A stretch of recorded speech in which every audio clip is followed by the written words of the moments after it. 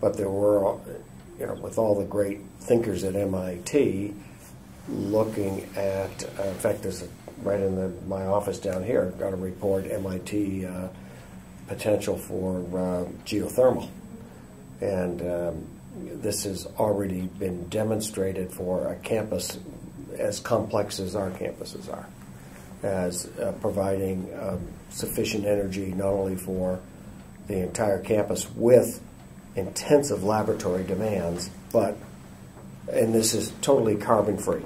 It's geothermal, it's solar. And this is over at ETH in Zurich, their new campus. I'm saying, gee, here's a chance to really innovate and demonstrate in a very large complex the aspirations of having zero energy impacts or very reduced impacts, as Novartis campus in Basel has been demonstrating it can be done, as ETH in Zurich has demonstrated it can be done. And it's actually built off the theory that comes out of MIT.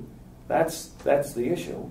And you have all the innovation in the world in the Media Lab of alternative transportation systems that they've been developing. You have the the future energy concepts elsewhere at MIT. And here you have MIT highly invested in new property, and you're just going to give run-of-the-mill, ho-hum commercial spin on this. That's the opportunity that's lost.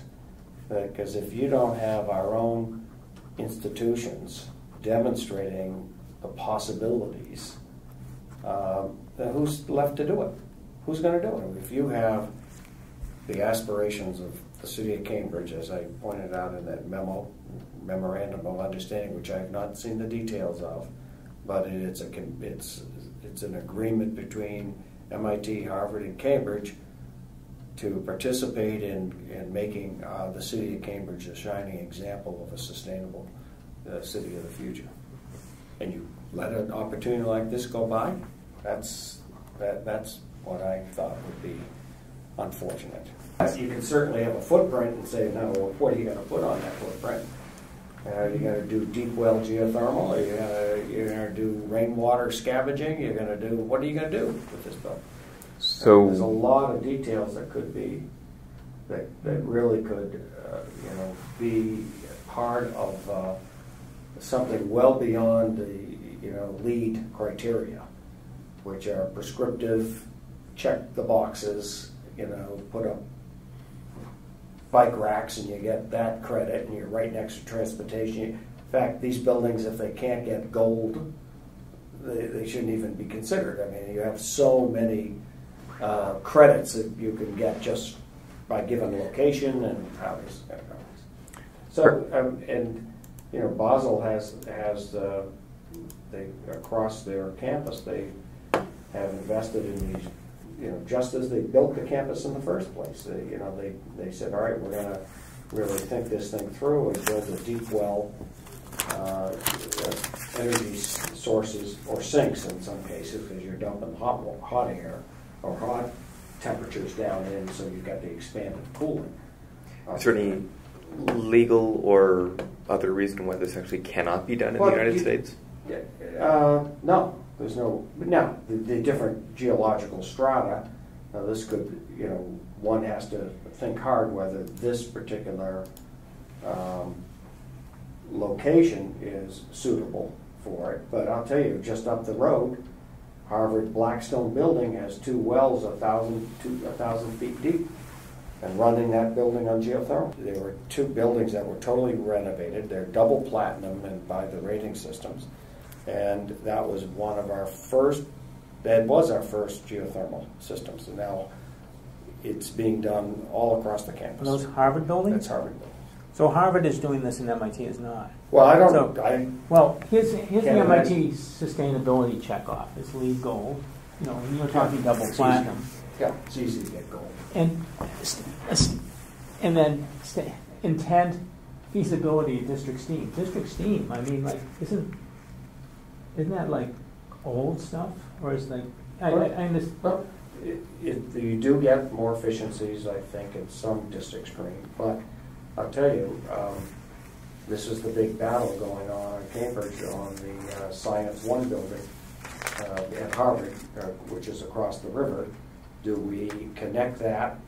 The Benesch group, the German design group, were all for distributed systems, cogeneration, much more efficient systems. But we were already invested in, the steam plant, right? And you had the tunnels.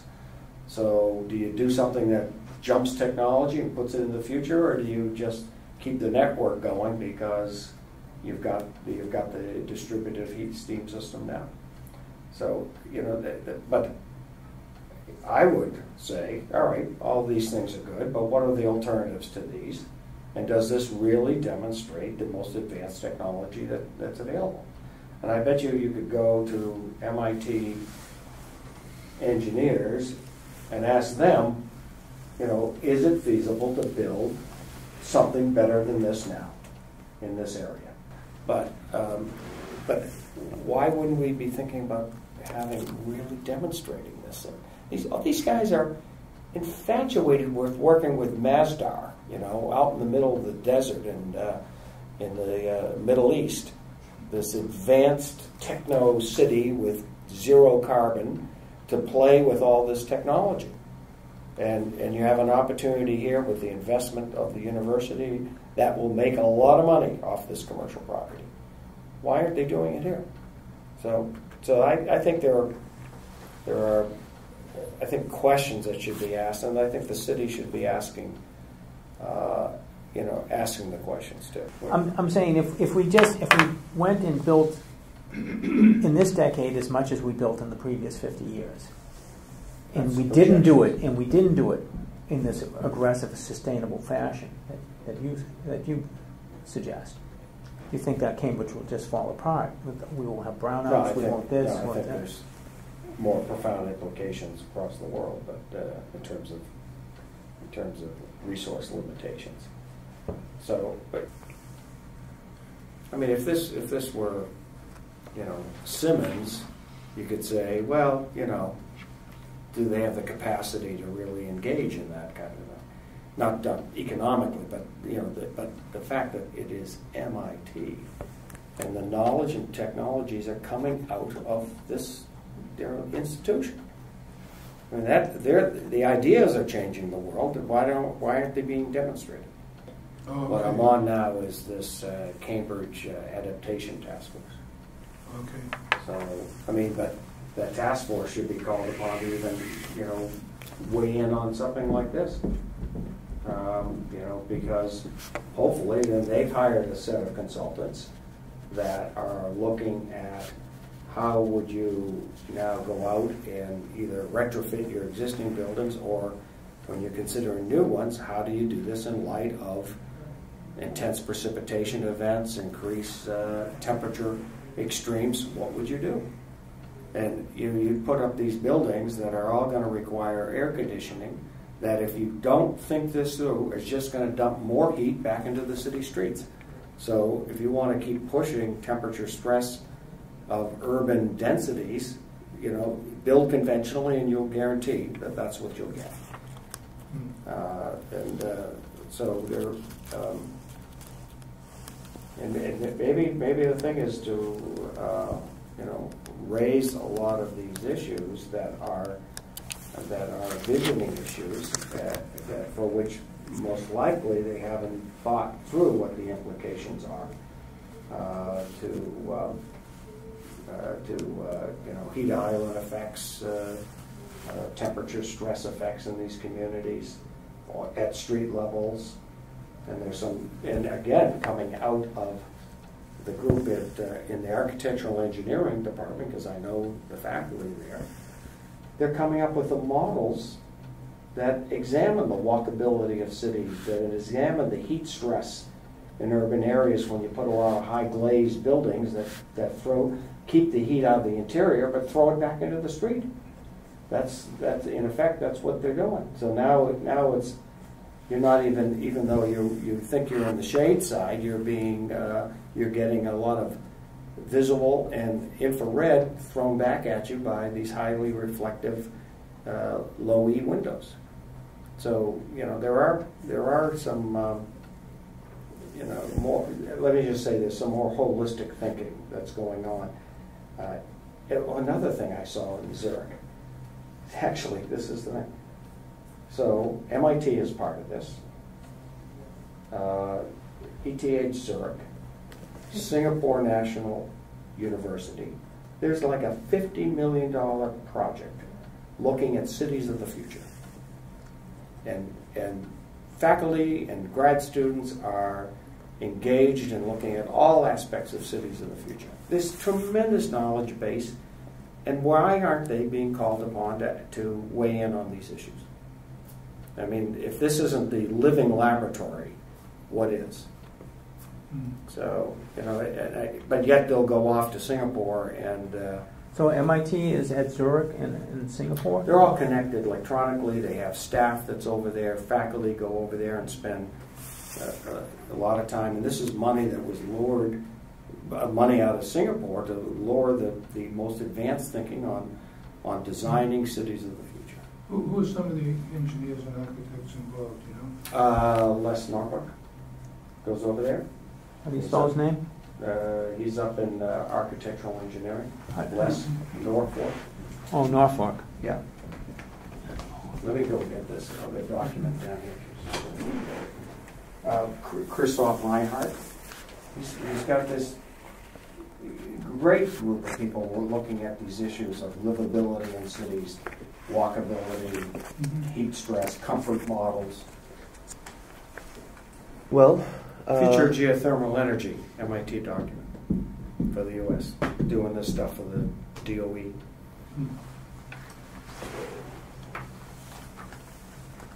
can pick names out of this, but so impact of enhanced geothermal systems in the United States in the 21st century. Take a picture. I bet you they would love to have their own test facilities built right on campus. And this is kind of a, if Susan Rasmussen asked your advice before on Alewife,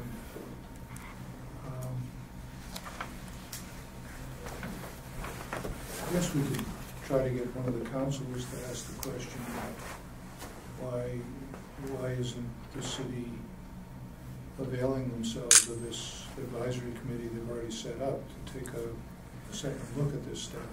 Or even the mayor herself are the most outspoken on environmental issues. Yeah. The mayor. Minka and the mayor, yeah. David, Henrietta Davis has been the environmental candidate all the time. Minka's the new one. But the... I mean, you're suggesting that one of the two issue an invitation and say, Dr. Spengler, will you come and give us your point of view on this project? Is that the idea?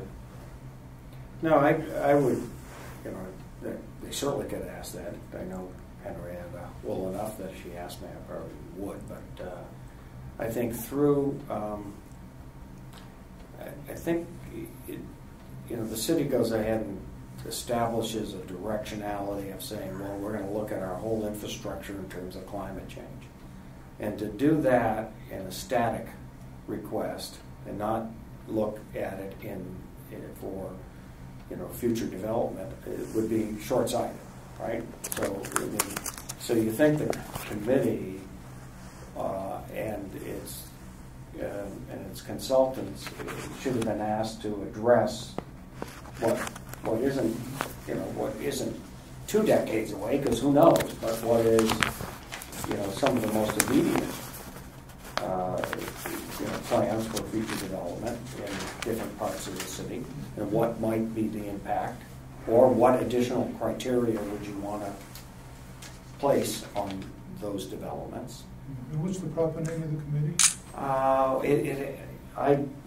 John Balzac asked me to be on this, and I have to go back and dig up my emails. it has to do with adaptation. You called it the Cambridge Adaptation Task Force? Something like that. Yeah. But it's run by the city? It's run by the city. Okay, and you're a part of that? Yep, I couldn't go to the first meeting, so I sent one of my associates to cover for that.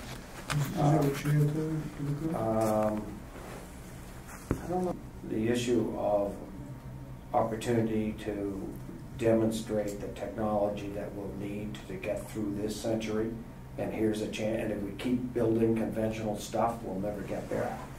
And the fact that you have the brain power of MIT and you would fail to do it or ask them to do it, I think that's the lost opportunity. You know, the other thing I learned in Zurich when I was there is that they passed a referendum.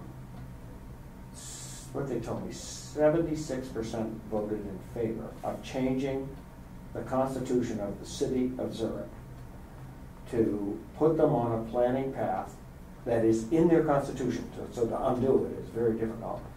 That would be what's called the 2,000 watt society. And the 2,000, right now they're at, on an average per person, is like 5,000 watts to get through a day. Then you multiply this over. So they kept the concept simple. And it has set every department, every person that's working for city administration on this quest to figure out how to do it. And it's challenging. And they're further along on integration of transportation and a lot of hydro in the country. Yeah. And yet it's going to be hard for them to do it. But they said we have to be an example to the world. We have to solve this in a developed country with resources. And until someone steps up and with that kind of image, and why not? I mean, this is why it's perfect. Cambridge would be an ideal city to do this in, given the institutions that anchor both ends of that city. So one of the things we were able to do at Harvard to push the sustainability agenda is actually change the financial structure of how we calculate rate of return. And the argument is we've been around. Why do we need a 3-year rate of return? Why do we need it? So why do we make these decisions? So we're pushing out our buildings up to 20 years. Will a capital investment in some feature that goes into a building pay back in 20 years with a certain discount rate that, so, you start changing, and if this is all run off a commercial enterprise, they're not using those numbers. They're probably using the conventional 3 years. It's funny, I had a meeting this morning with the planners at Harvard because we've gotten good receptivity from Harvard planners over the remodeling of the houses. So the river houses are going to be remodeled, and we're looking at advanced lighting systems that tie to circadian rhythm that improve the quality of sleep. We're looking at ventilation issues. We're looking at acoustics because of disruption and cognitive function. We're saying, listen, we have an opportunity, and they were receptive to this opportunity to take knowledge generated on campus. This is an NSF project I have. Use our buildings and our students as part of our knowledge base, and then learn from that to put it into the next generation of improvements in buildings. I mean, it's a and we didn't come to this easily. I mean, this came out of, and Fred Abernathy knows this as well as anyone because he actually studied campus systems more than any other person around, and so it got this concept of the campus having all the building prototypes that we have anywhere in the world, except maybe here in the U.S. anyway, except prisons. Maybe we don't. We have dining services, and we have health care, and we have daycare, and we have housing, and we have office buildings. We have all the types of buildings there are, And to make studies out of our own buildings, we learned a lot. And that this isn't, so the divide between the academic side and the administrative side was always such a divide that the university, I thought, had difficulties of using the knowledge that was being generated out of the research by their own faculty, using it in a proactive way. And I think we've got a couple of demonstrations at Harvard where that is happening, that we're doing that now. The one I just gave you, and then there are a couple of others. To be clear, I'm not against development, I'm not against growth, I'm not against densification, but I am for reducing the footprint, the energy, the water footprint, the impact, and all the externalities that come with this, because there are implications to how comfortable is the streetscape. You know, where are the amenities of parks? You know, we shouldn't be giving these things up, because another part of our research is working with the U.S. National Park Service and looking at the health benefits of being immersed in nature. And no, so I didn't get a aspect of it. So I just want to make sure I didn't get an anti-development message at all. What I heard and what I perked up at was when you were talking about here's a chance to really innovate, because we have homegrown knowledge that's being applied overseas. Mm-hmm. Novartis campus in Basel and the ETH in Zurich. Yep. And MIT researchers are involved in cities of the future in Singapore. Right. Also that. What was the one in the desert? Oh, that's Mastar in the desert. That's the What's it called? City of the Future. Mastar. Mastar. And it's a carbonless, zero carbon city to demonstrate all these new technologies. It's actually built in part. And there's obviously some MIT production.